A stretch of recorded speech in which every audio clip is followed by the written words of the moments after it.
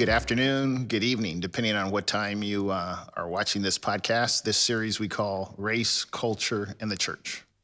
Race, Culture, and the Church. And again, as I like to remind everyone, think of it like the Venn diagrams with the three circles. You have race, you've got culture, and the church. And if we are successful, we'll intersect all three circles if we're really successful. But most of the time, we'll hit 2 out of 3.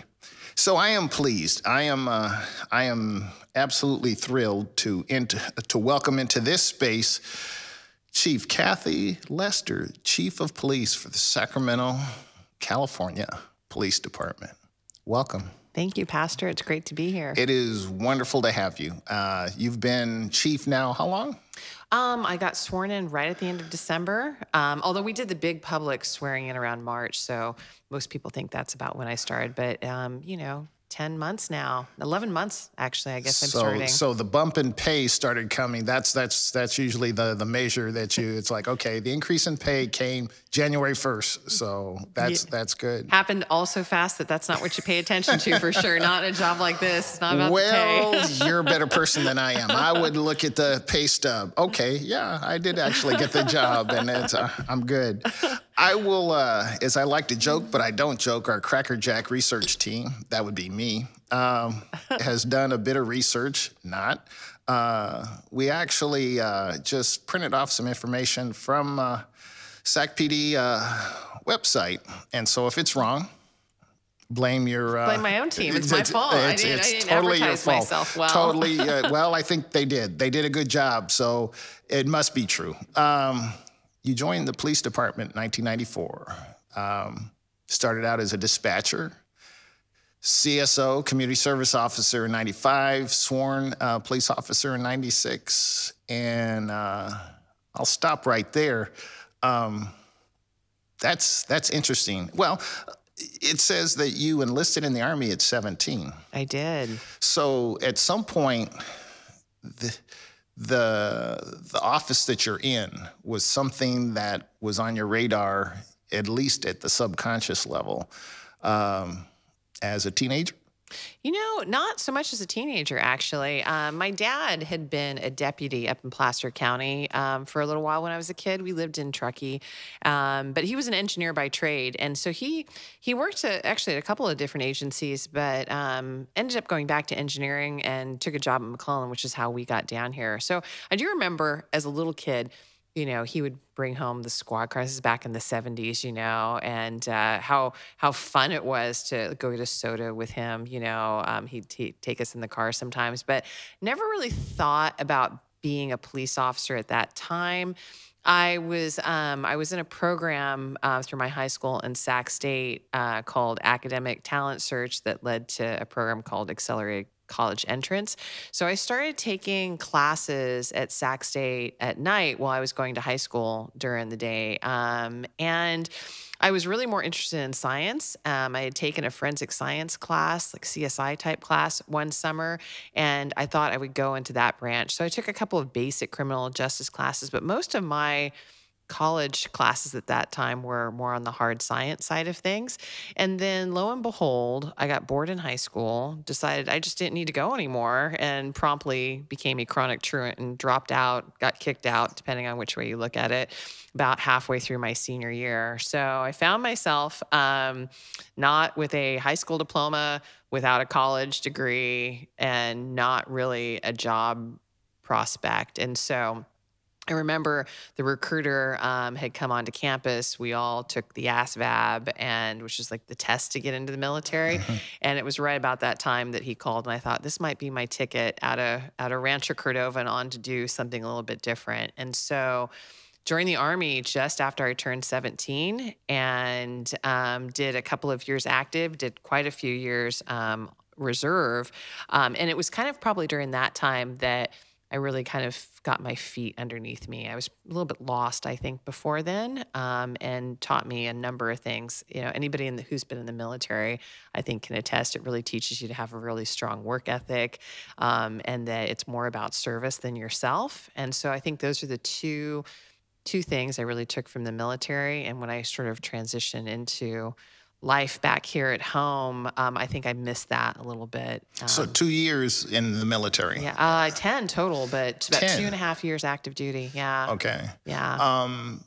I show what little ignorance I have about the military. They say your job description is your MOS. Yes. So what was your MOS? They've changed it since then, but I was in 98 Golf with Russian. And what that was a crypto analyst. And so I went to an analyst school, but I had to be language qualified. So I spent a year in Monterey. That was a big part of my training in language school. And so that was a really intensive, I think it was a 48-week Russian language course where we became fluent. Okay. So all of this is it's all coming together. So you're fluent in Russian. So all I know is "net," and that's it. That's the extent of my Russian. Well, I'll teach you yes, da. So now you know yes da, and no. Niet. Okay. Yeah, okay. exactly.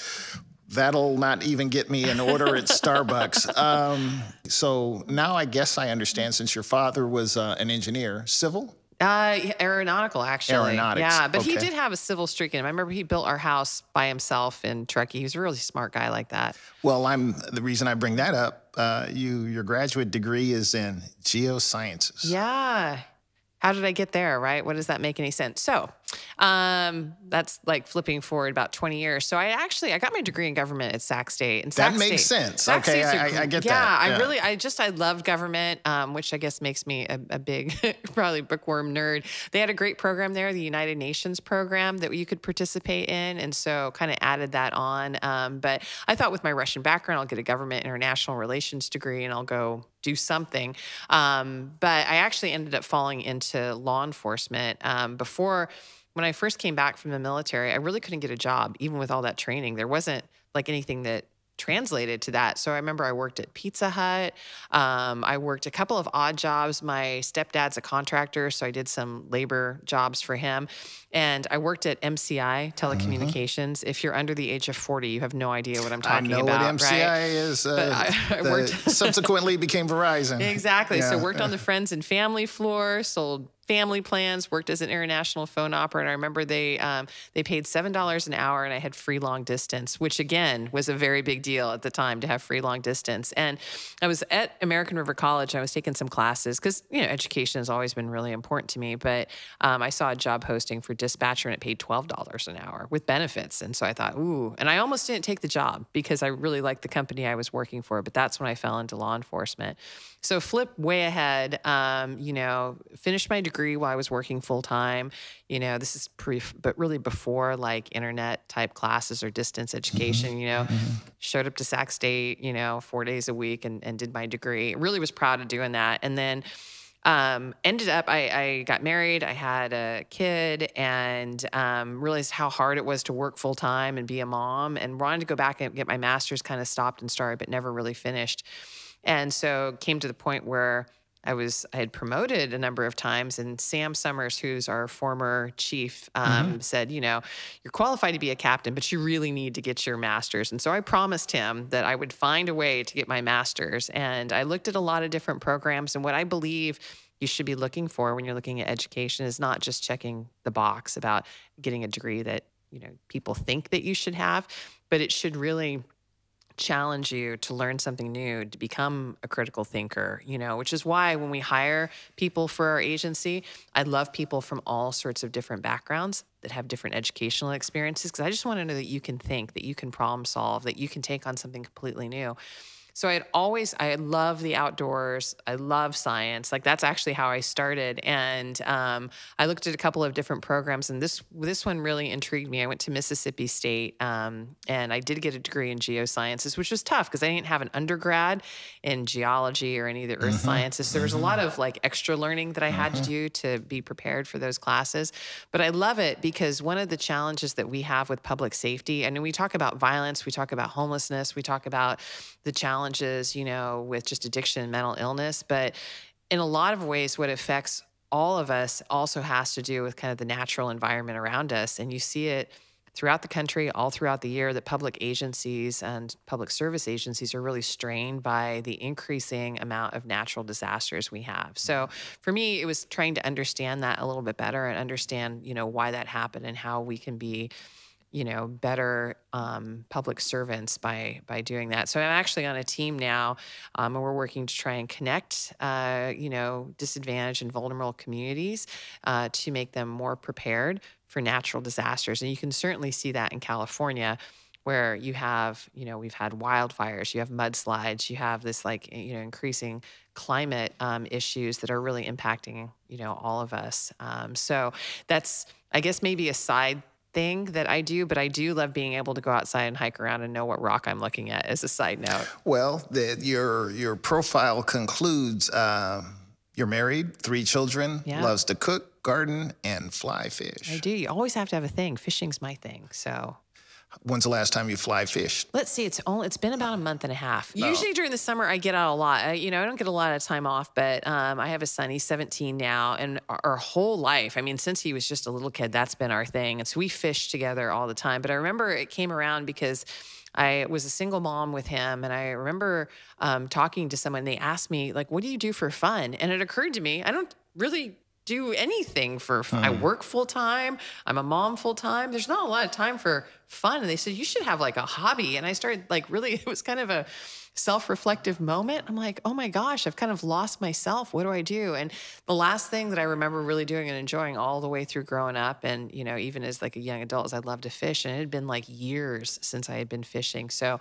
I joined a group of gals that were fly fisher Ladies, fly okay. fisher ladies, and kind of took it up again, and off I went. And that's something that I love to do. There's a lot of reasons for it, but one, the biggest thing is it just gets you out in the fresh air, and, the world is a beautiful place, and you get you out to experience that, and gives you time to think in peace and quiet. And there's definitely some strategy involved, right? It's definitely a thinking person's sport. And it's a great thing to do, with my son. I'll tell you, there's so many parents that I think struggle trying to keep relationships, especially with teenagers. That's been one thing I think that's been really great for us. And so, well, welcome to the world of parenting. Yeah. I mean, you've already had you have history in that, so it's a challenge. Yeah. It is a challenge. I can't imagine that when you first came to the department as a dispatcher, that being chief of police was on your radar. I don't think it was even on my radar a couple of years ago.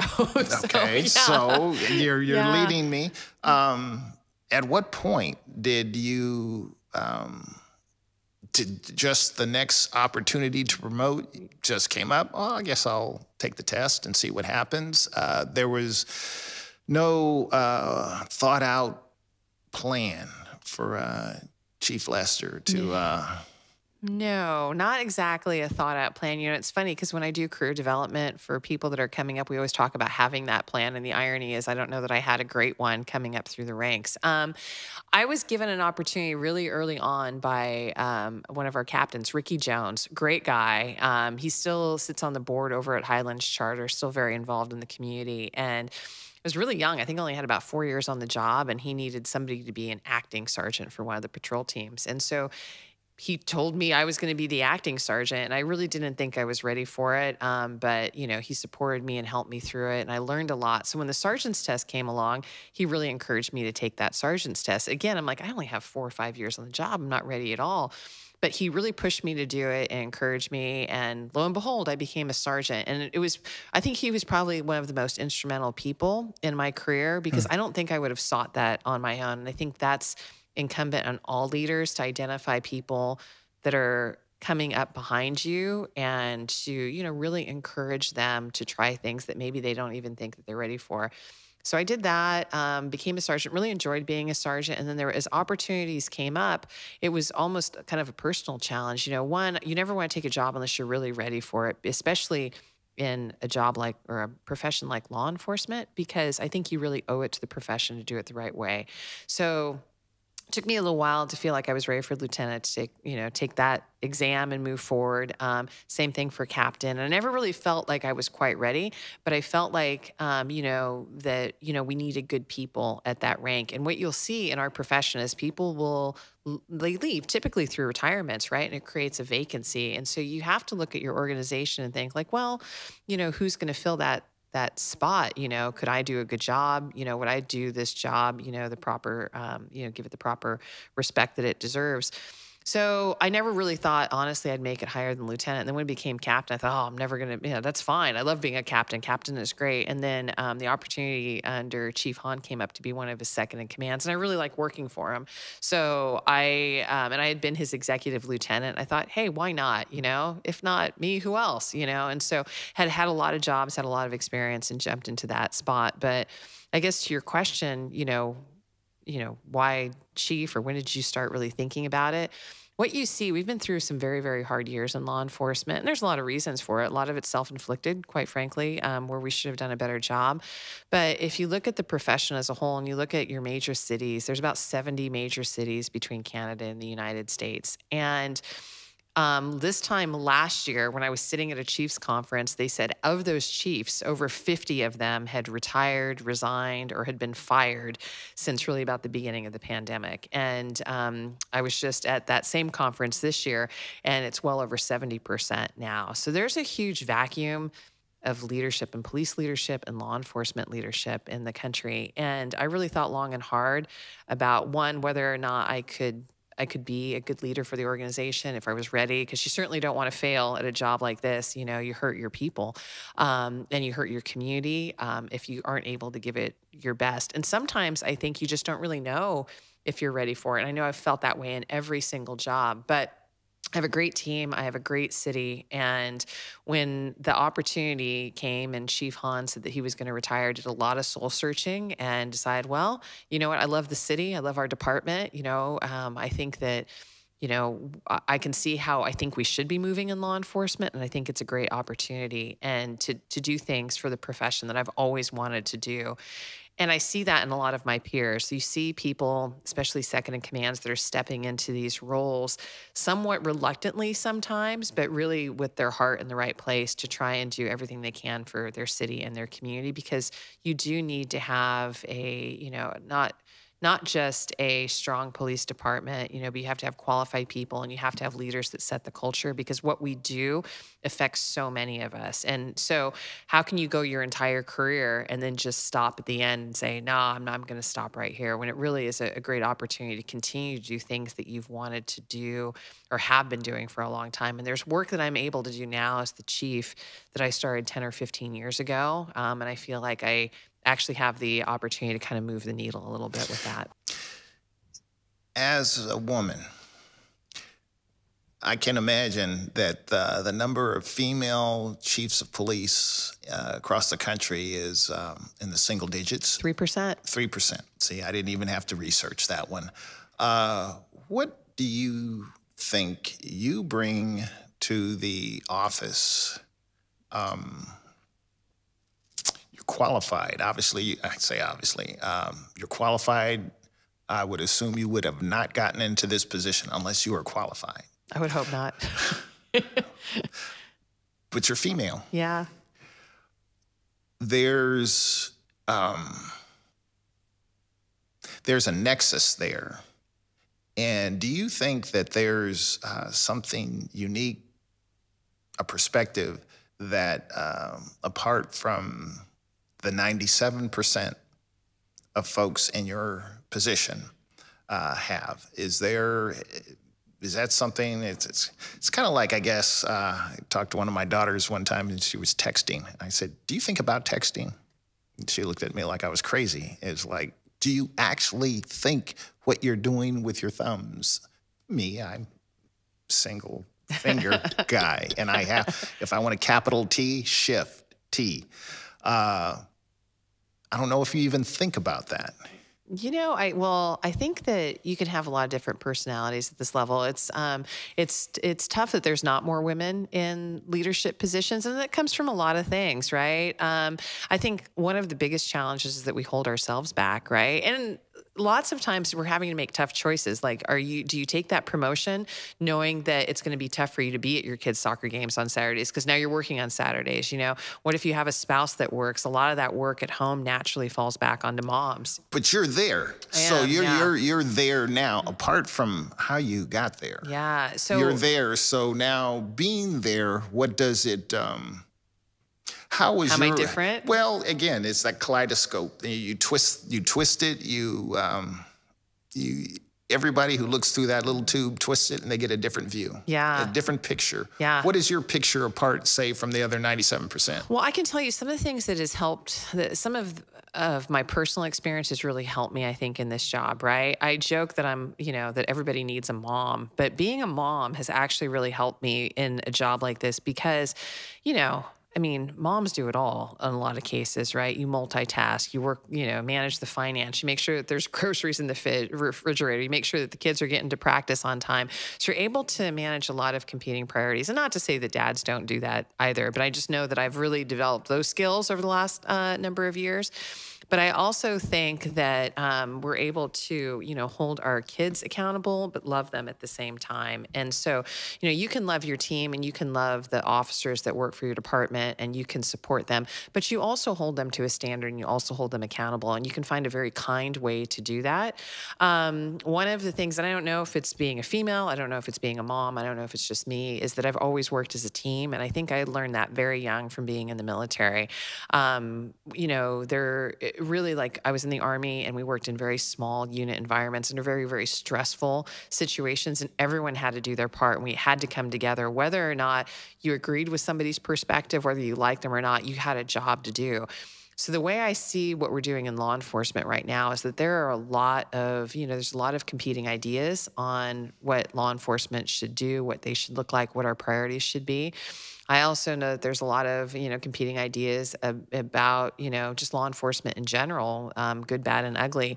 And I think one of my strengths, and I think it goes all the way back to being 17 in the Army, is being able to bring people to the table and come up with a common solution. We all have points of commonality. We all have points of agreement. And quite honestly, I think we have focused too long on points of disagreement and divisiveness and points of contention between us, and we don't solve problems that way. Why is that? Why? Well, I think there's a lot of things. I think there's a lack of trust in communities, especially communities of color, with law enforcement. And that's a long and complicated history for sure that we have.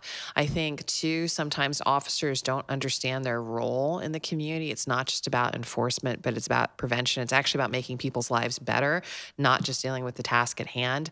I know that we have a lot of great police officers, great human beings that wear the uniform, and are looking for ways to connect with communities and looking for ways to improve communities. But I think also sometimes the public puts law enforcement kind of in this box where they only expect certain things. And so I think we've had our challenges. I do think that sometimes the private sector does it a little bit better because they're for profit and they have to make adjustments more quickly, if they want to survive.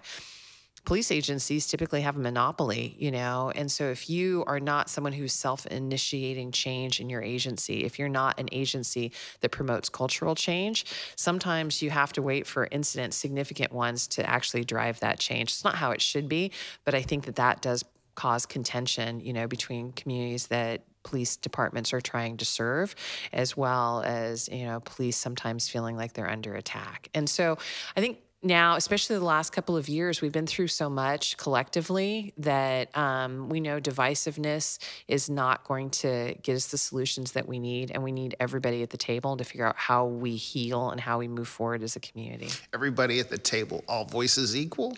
I think so. Absolutely. But what if a voice is punches above its weight or whatever, it's louder than maybe it ought to be? That's the challenge sometimes in a democracy, right? Sometimes it's the squeaky wheel that gets heard. And I think we have to be very cognizant that when we bring people to the table, that we include everybody. I've seen that in law enforcement where sometimes, people aren't included. But I also see that when we have, big discussions within our community. And I don't think you can make decisions in a bubble, especially when those decisions impact a community. And so I think often people are, like, for example, coming to city council or coming to their county board of supervisors. If it doesn't affect them directly, you don't necessarily hear from them, or if they think they're not going to be heard. And I think that we need to encourage everyone to get there. It's actually kind of a management principle that I subscribe to. There's a great book. Patrick Lencioni writes something called The Advantage, and he's been an author of books about management for a long time, and typically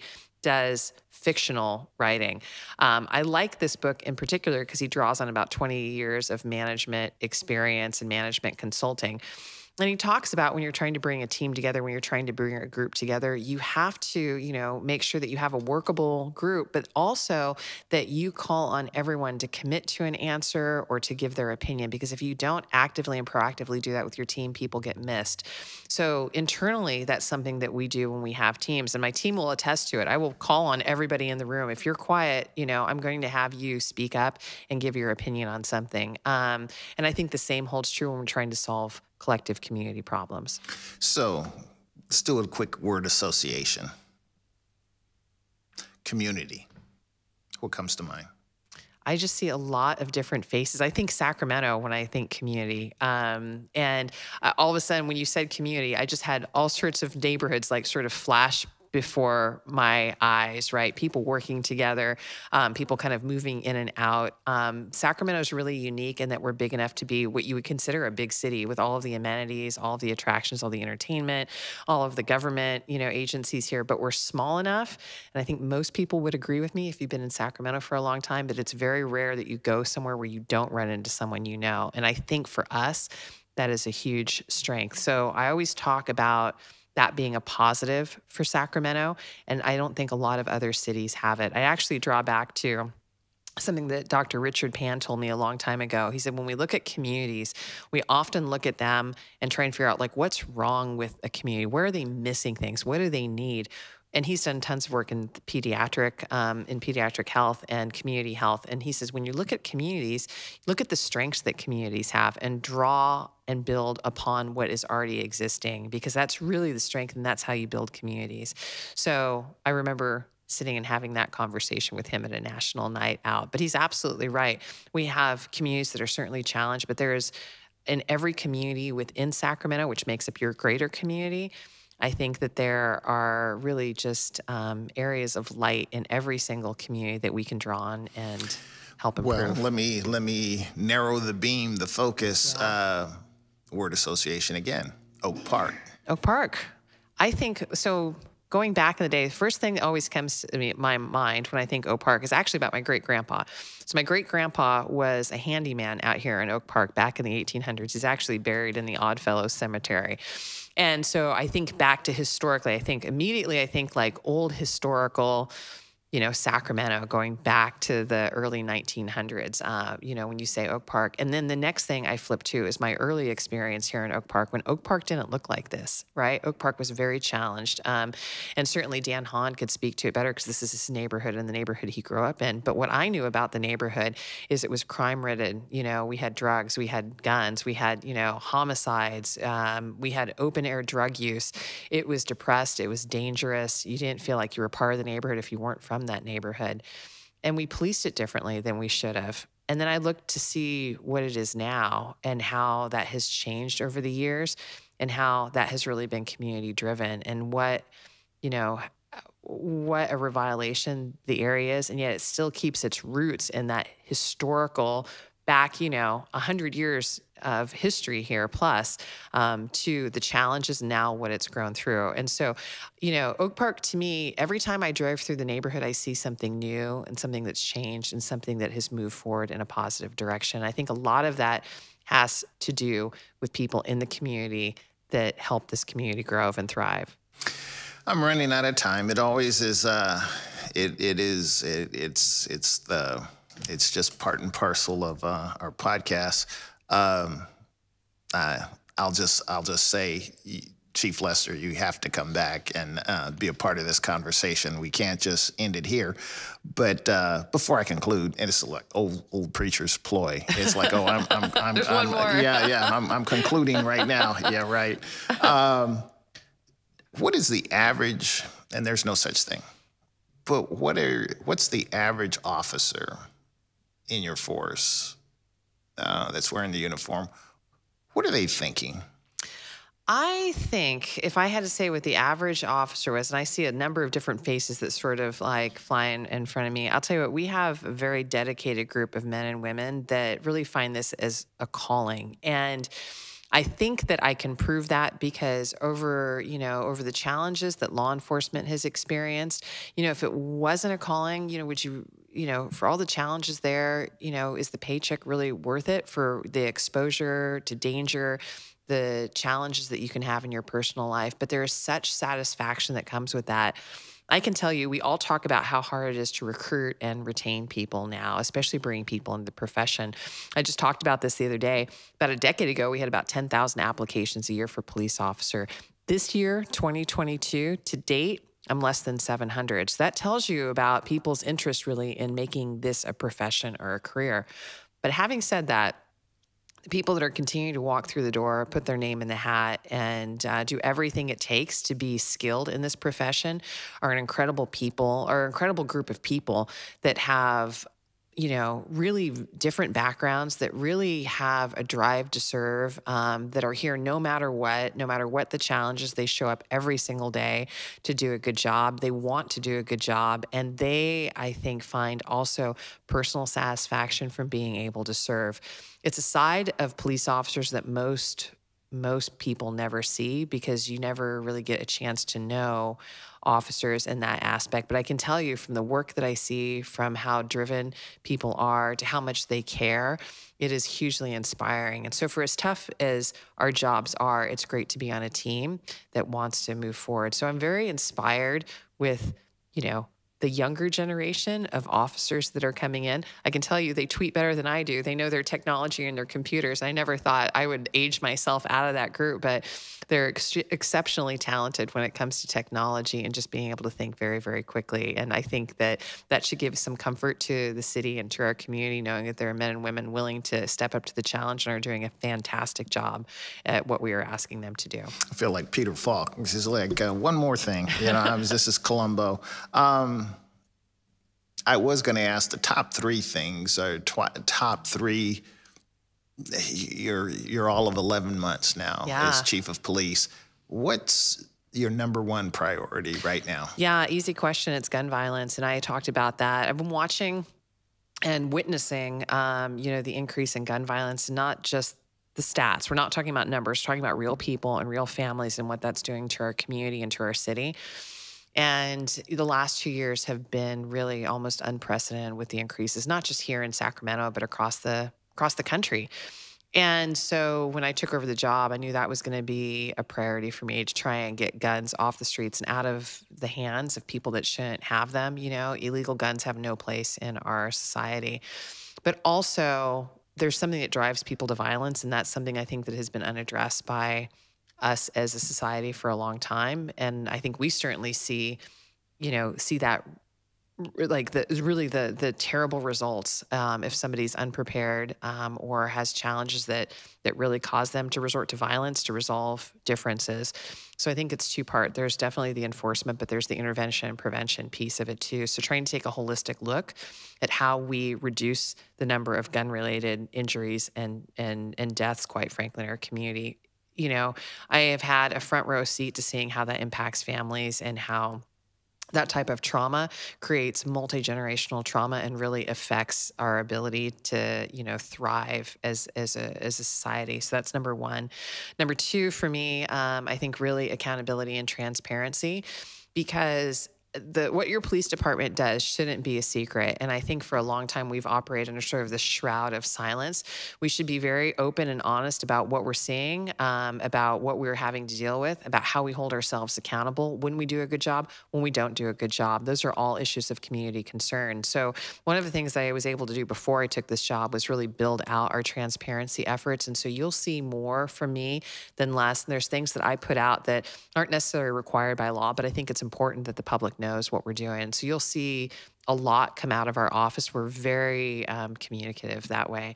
The other piece I think that's really important, and I think people laugh at me a little bit, but I talk about the customer service piece.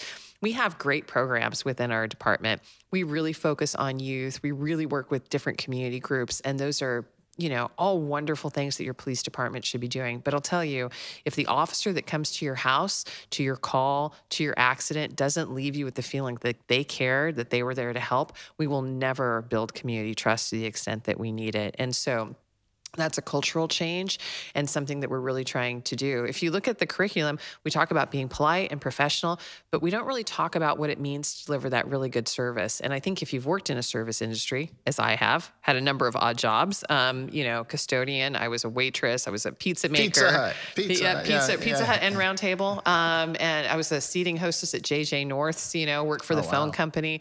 Having that experience and knowing that, you really do need to try and meet people's needs and going above and beyond. It's not particularly difficult. It's just a little bit of a change in how we think. And I very much appreciate that I have a handful of officers that really see the need for that and are driving that change within our organization, because I think that's one of the key things that we can do. We'll never have enough cops to handle all the calls. We'll never be able to everybody's call as quickly as we would like to. But when we get there, we better be able to provide good service and make someone feel like, yeah, your police department cares about you and we're here to help.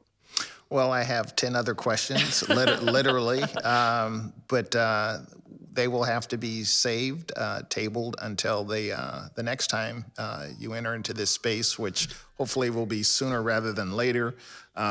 We'll give you more than 11 months of on the job to report out.